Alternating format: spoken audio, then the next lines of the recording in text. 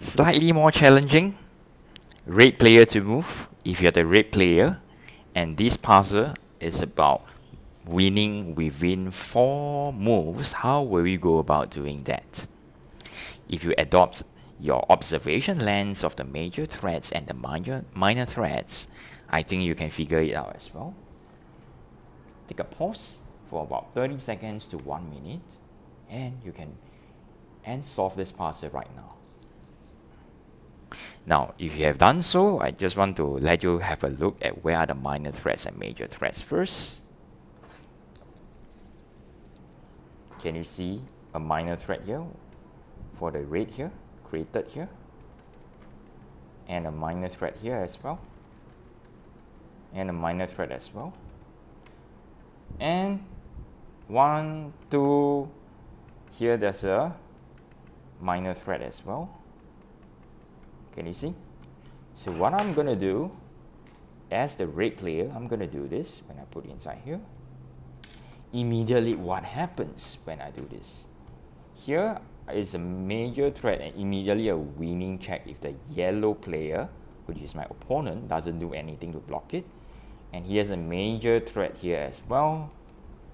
Here is a minor threat over here.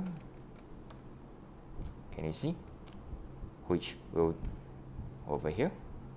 So the yellow player has no choice but to block the winning check here, which is a forced move on my part. So for me as a red player, what can I do?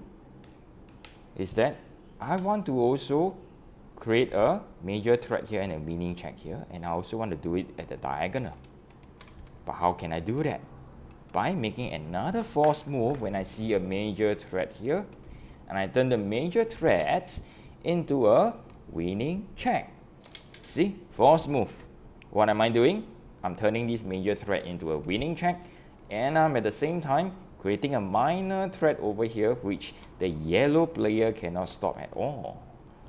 So yellow player has no choice but to block the winning check over here. And me as the red player, I gladfully create 2 winning checks by placing the red disc over here.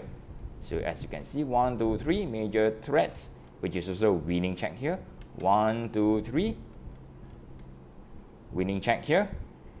Yellow player has no choice but to block either one of them, which still creates a win for the red player.